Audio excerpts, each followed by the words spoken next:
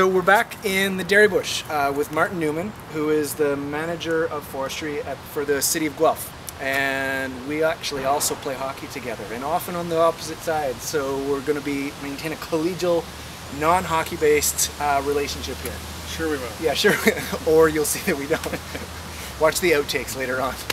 So, but we've got, Martin's made time to come out and talk today and answer some questions about, in general, the role that urban forests play in cities, and then in particular, I suppose, we've got an opportunity to ask questions about how these forests, how the city and the university interact with preserving and maintaining or making decisions, development decisions, about natural areas like the woodlots that are on the Guelph campus. So I guess one of the first questions that I've been starting with is, where did you come from to get this job?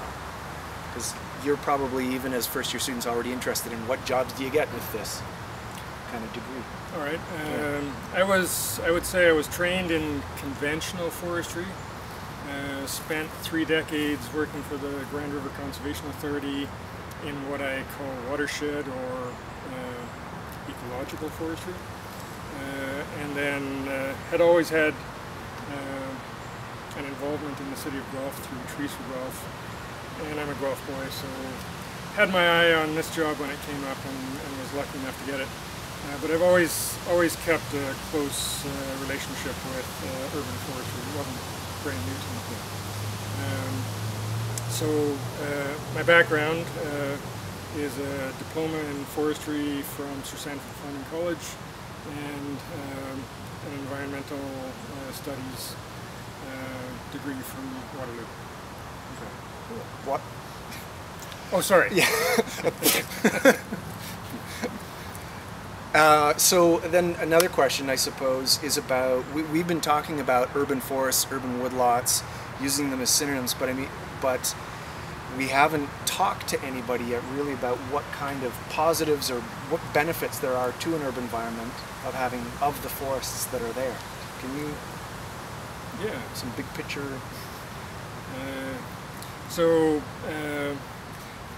Sort of looking back on my career, I think I've come to the most important forest more lately. The reason I say that is because 80% of us live in urban areas. So the urban forest is the forest that 80% of us experience day in and day out. So of course we need the other forests that are more distant as well, but these are the forests that we live in. So they are, forest-wise, they're our home. Yeah. They're our natural habitat. Yeah. I like that. So on a more technical level, urban forests are now being perceived more and more as part of the infrastructure. That's an evolution that continues.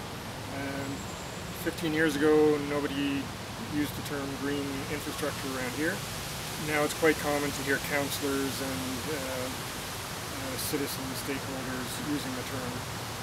And what it means is that the grey infrastructure, which is the pipes and the wires and the pavement, of course that's important, but the green infrastructure, the trees, the stormwater management ponds, they all contribute. And actually the urban forest is probably the only infrastructure that gets more valuable over age. That's good. I like that. Like us. Yeah, we hope.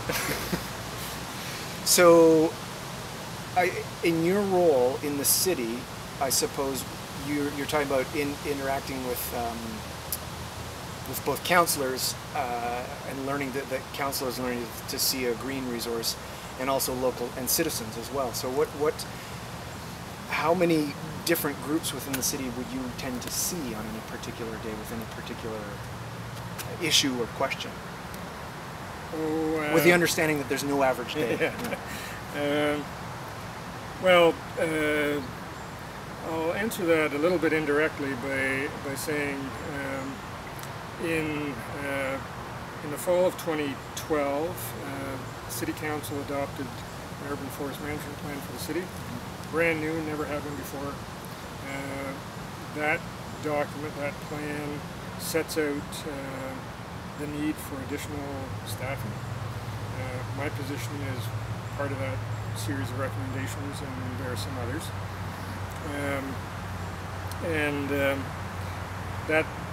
That plan is to be implemented over 20 years and renewed, hopefully, but with a lot of input from stakeholders. So we have a Urban Forest Advisory Committee, and here's where I segued from your question, what kind of involvement do we have with the community, and this is a more formal mechanism of that interaction. So that external stakeholders group includes groups like Trees for Guelph, Guelph Urban Forest Friends, Nature Guelph, Guelph Hiking Trail Club, two profs from the U of G, not Waterloo. Hooray! Chamber of Commerce, and I'm Sierra Club. I'm forgetting a couple, but EAB Guelph is a group that's just promoting EAB awareness. So we have a chance to interact with those folks and create collaborations. And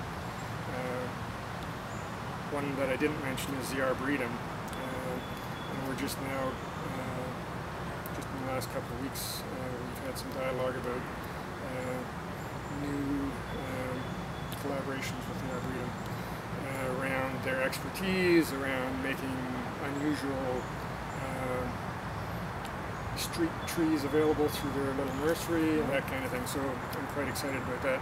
On an average day, I don't take a lot of calls from councillors, or usually when there's a councillor involved, it's because somebody's not satisfied with the service they've been getting, and they've gone they've gone the political route, hoping to get better satisfaction. So my interaction with folks on a day-to-day basis tends to be around why aren't the branches picked up after the ice storm? Copy the mayor and council. so that's fun. But it's early days in this urban forest management plan. I started in this past November. We've hired 2 urban forest technologists in April. We have another one in the budget. We'll see if it gets approved for 2015. So it's this staffing up that's going to give us the capacity to interact more than just when are you going to pick up my branches. Okay, cool.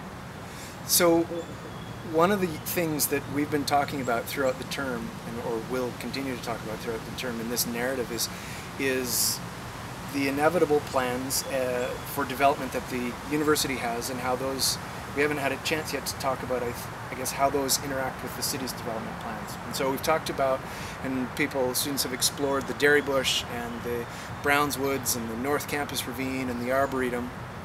And we know, and we've talked to the PR representative about the campus master plan, and so how the proposal to make, we're in the Dairy Bush, so just facing north of the field that's here at the intersection of Gordon and or Edinburgh and College, into a mixed-use development zone.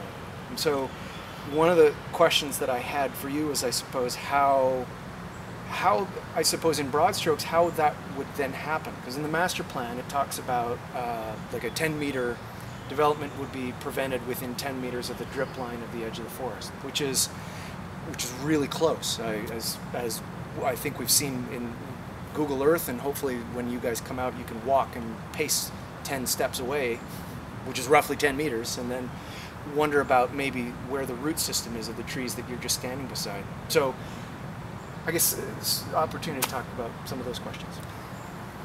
Yeah, so the development process, I would say, is a form of formalized negotiations. And the broader context includes Guelph being part of the designated areas for growth eventually.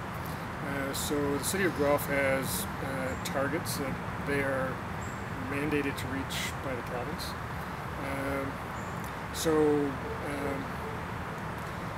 Then you're always looking at the balance between squeezing more people in and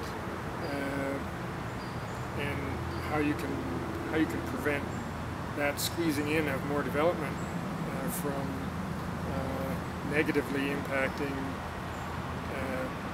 or let's say negatively impacting in an unacceptable way the natural features that exist, or the natural processes that you want to maintain. And it's not easy. Yeah, okay. So, as I hope you agree. Under the Planning Act, the developer would put in a proposal for what they would propose on a certain lot level. And before they do that, they study the official plan to hopefully make sure they're consistent with what the official plan and the provincial policies obligate them to do.